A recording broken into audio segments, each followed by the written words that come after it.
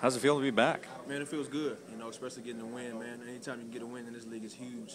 Man, it felt good. I felt a little rusty coming back, but I'm glad I got my first game back under my belt, and I'm excited about the next one. Everything feel all right when you were out there? Was there any nervousness when you were going in about? Not really. You hadn't seen the field in a while.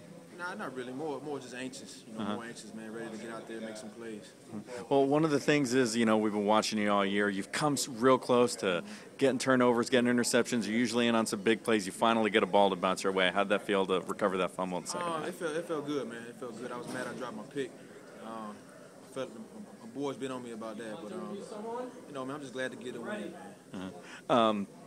What happened in that second half? The Houston Texans, you guys held them to 6 points in the first half. Of the second half, completely shut them out. It's like y'all were a completely different team. What were some of the adjustments that you guys made? We just knew we had to come out, man, and play more disciplined and play more focused. And that was the game plan going out, man. Just continue to finish, but play more focused, more attention to detail, man. So that's what we focus on. Y'all are 7-1. This is the Every week, the Houston Texans are setting a new franchise record, doing like that. Yeah. How's it feel to be 7-1? Man, it's great, man. It's it's great, but that ain't the goal. So, man, like I said, we just gotta keep getting better, man, and keep pressing on.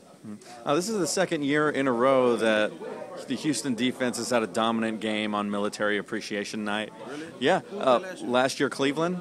Okay. And you had a pick in that game, and this game you had a turnover.